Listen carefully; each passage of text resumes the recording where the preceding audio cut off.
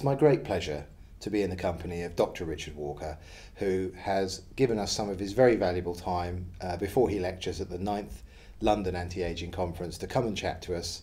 So I'd like to say good afternoon, Dr. Walker. How are you, Phil? I appreciate being here. It's a great pleasure. Thank you so much. You actually embarrassed me with such a friendly and laudatory greeting. It's our pleasure. Thank you. Great.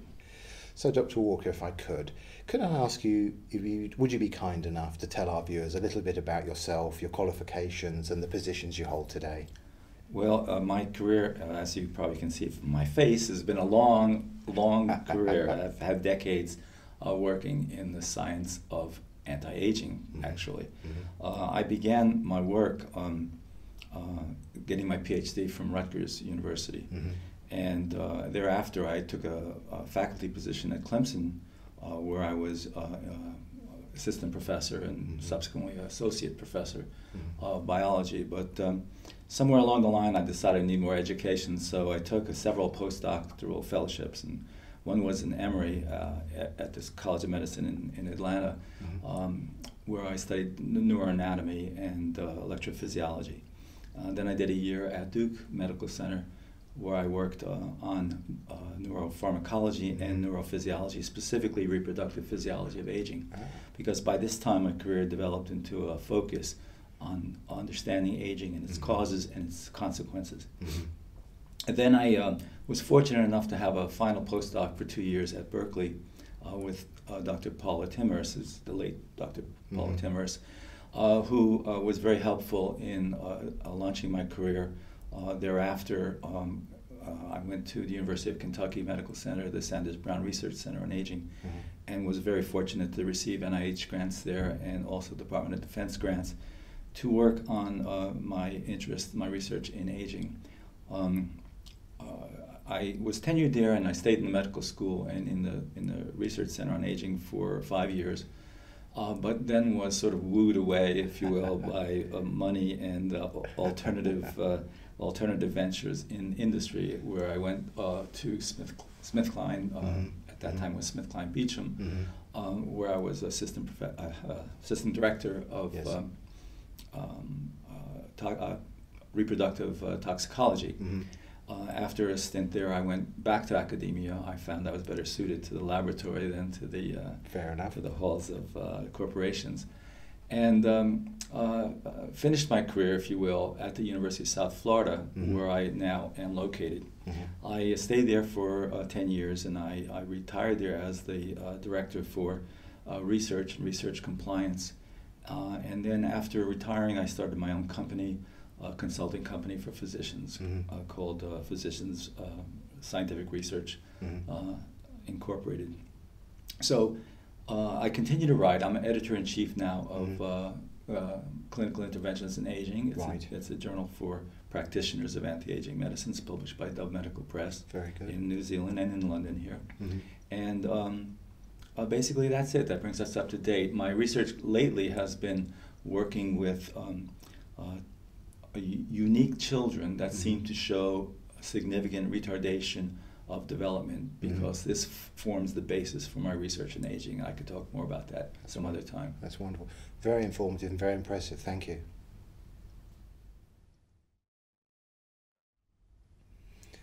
Well, thank you, Dr. Walker. That's a very impressive list.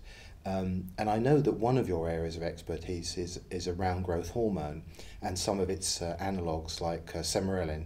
And I'd like to talk a little bit about that today, if you don't mind. But just before we go there, I wonder if you could remind our viewers, what are some of the benefits of having, shall we say, normal growth hormone levels? Well, that question in itself is provocative to some extent. I've been trained in endocrinology as a doctoral candidate, and then also did, as I told you before, some postdoctoral training in neuroendocrinology, especially of reproductive senescence.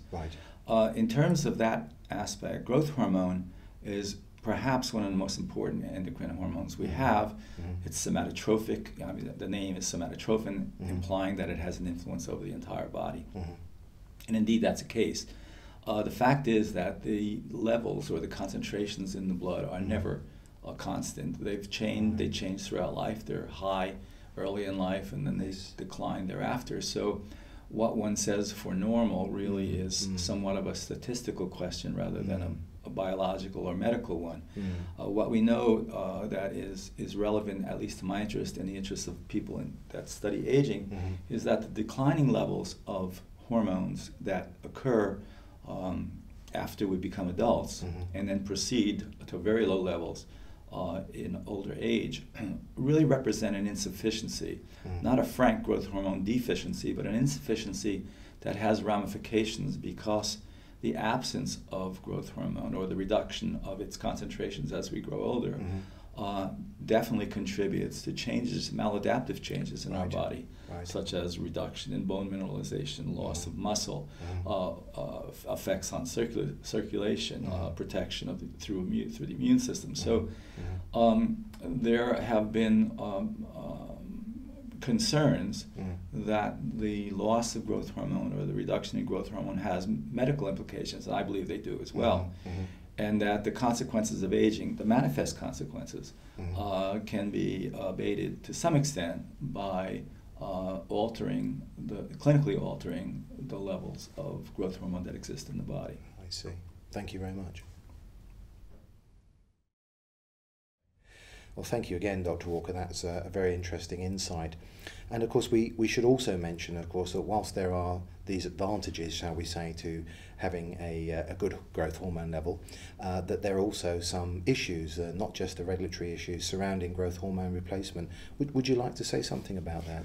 Yeah, actually, you're right. There are some disadvantages, but these mostly relate to the doses, not the dose, but the form in which, the molecular form in which growth hormone is administered. Now, when there was really first interest in growth hormone as a replacement paradigm, it came from the studies of Rudman in the 90s, who showed that older men using growth hormone on a regular basis for 6 months showed improvement in body composition primarily. Well, since then, and this has been now couple decades, people have been using recombinant growth hormone, less so lately than they were before, but associated with this hormone are some side effects, and these include changes in glucose metabolism, and again it's related to dose. Has to do with the fact that when one administers growth hormone, the recombinant growth hormone, you're basically using it as a drug because you're injecting the amount of hormone that you choose, but it's coming into the body as a single bolus presentation, and it extincts as a square wave. So what we have is a initial high level after injection, and it goes down, down, down, down, down. So unless you have really a perfect titration of dose, then you can exceed the body's, not expectation, but the body's familiarization with the growth hormone. And as a result, you then can have alterations in blood pressure, for example. And as I was saying, when you administer growth hormone, you're really administering the final product of the pituitary gland. So physiologically, this is not presenting itself to the body as the body normally would present growth hormone to itself. Therefore, there's a tendency for downstream to be hyperstimulated, and as a result, then initially you can get metabolic alterations. You also can get tachyphylaxis or downregulation to the effects.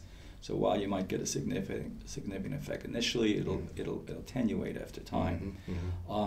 These feedback effects also, in a paradoxical way, accelerate aging of the pituitary gland. And there are many reports, although one sticks in my mind, showing that the receptor for the neurohormone, growth hormone releasing hormone, actually downregulates when you use recombinant growth hormone. So there's a strong negative feedback on the pituitary gland, accelerating its inability to produce growth hormone. And so it's counterproductive in that sense when we consider what aging is doing to the growth hormone axis. Aging is causing it to decline and wane anyway. So by administering the end product, we're essentially accelerating the decay of the pituitary. Alternatively, what we like to do is to actually find a way to stimulate as much of the axis, the growth hormone axis, as we can to generate a normal physiological response. Now, growth hormone is released episodically, so it comes out in pulses. This is different from when you inject recombinant growth hormone, which is a square wave phenomenon. Yes.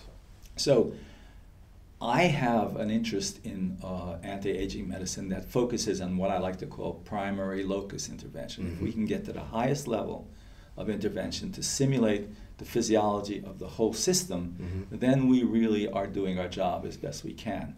So presently, we can't get into the brain yet and give a specific stimulus to the nuclei that secrete GHRH. We don't have that capacity. We can create non-specific stimuli, such as those with L-DOPA or insulin or some other factors, clonidine. But we can give a specific stimulus to the pituitary gland. And there is a molecule that is an analog of growth hormone releasing hormone, the brain hormone, and that's called Sermorelin or Sermorelin, however it's pronounced in different places. But basically what that is an analog of the naturally occurring hormone and consisting of the first 29 amino acids. That's been cut when